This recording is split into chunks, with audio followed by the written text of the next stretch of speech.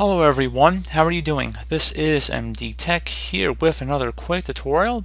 In today's tutorial, I'm going to show you guys how to go about setting different display scaling levels for your monitors on Windows 10. So this should be a pretty straightforward tutorial, and without further ado, let's go ahead and jump right into it. So we're going to start by opening up the Start menu.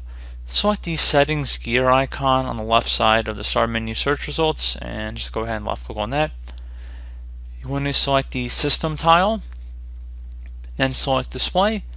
If you have multiple displays on here, so there might be different rectangles of 1, 2, 3, depending on how many monitors you have, you want to just go ahead and select whatever monitor you want to adjust the display scaling level for, and then you want to just go scroll down slightly until you get to Scale and Layout, and it says change the size of text, apps, and other items. Click inside the drop down here, and at this point you can adjust the scaling level. So pretty straightforward process, so definitely helps make it a little bit easier to read if your vision's a little bit impaired. So pretty straightforward process there, guys, and you don't actually have to click on save or anything. Once you've made the change, you can just close out of here and then you're done. So pretty straightforward process. Do hope I was able to help you out, and I do look forward to catching you all in the next tutorial. Goodbye.